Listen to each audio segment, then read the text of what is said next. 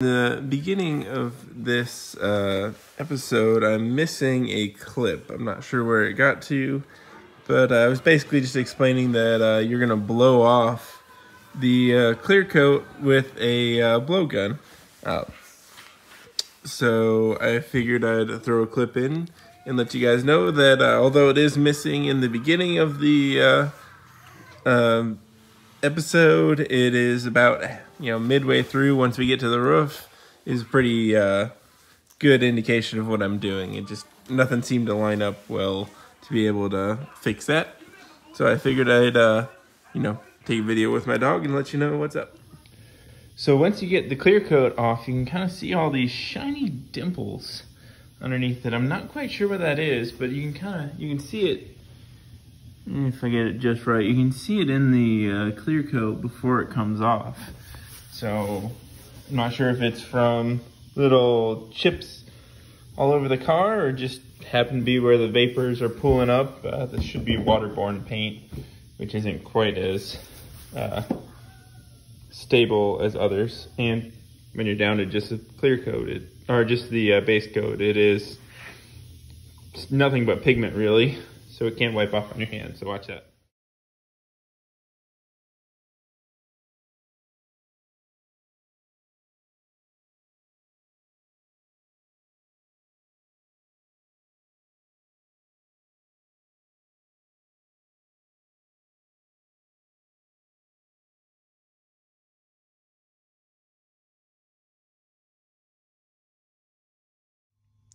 Okay, we got the hood all blown off. So now I'm gonna hit it with a longboard and 220 grit to see if we have any highs and lows. We got to kind of get all these rock chips knocked down. But besides that, that should be it. There's still a little bit of clear coat hanging around that I couldn't get blown off, but we'll sand that off. But the blowgun really makes it a lot easier to get the bulk of it off.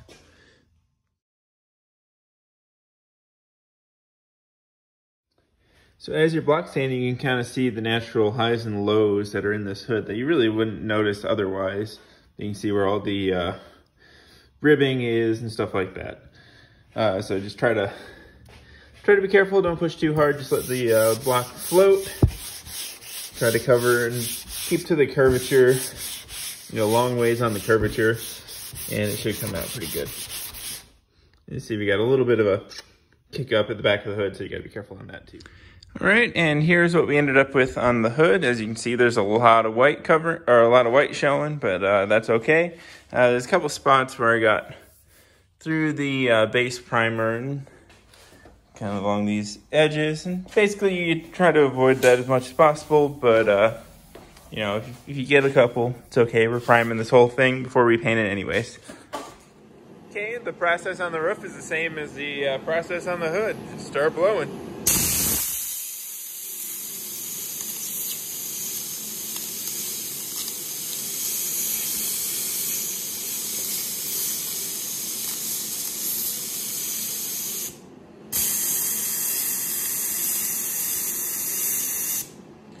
See, we still have the same little dimples. You kind of look for them on this edge here. We have them too, so we're gonna have to sand this down. That'll probably have to be sanded by hand, but we can blow off the roof to start with.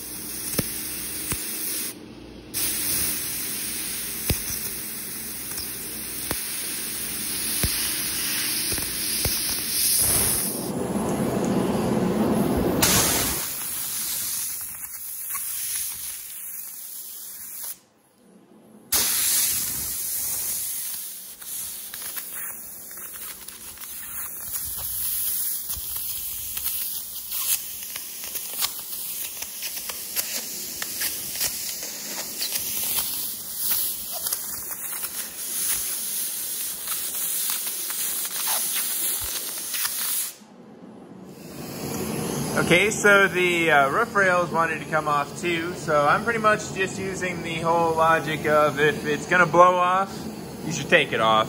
The only real exception is, oddly enough, this back quarter panel, when they sprayed it, they blended, or when it's been repaired before, they blended the clear coat, which is something you should really never ever do, because it'll usually cause a failure where that clear coat's really thin. And you can kind of see it right there, the bubbling, which I thought would come up a long time ago, and it never actually did. Well, that stayed put, so we're gonna have to blend that, or blend that edge down, but chances are this whole side where they resprayed is fine. So oddly enough, the bad repair saved the clear coat.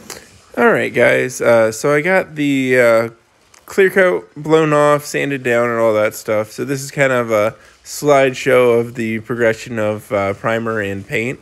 So you can see here I touched in the primer basically anywhere that it was needed. It ended up being a little bumpy, but got that sanded down after it cured. Sprayed the black on the roof, masked off what I wanted to stay black, and then I proceeded to start spraying the red. You can spray the parts that had primer on it first, try to get some more coverage there.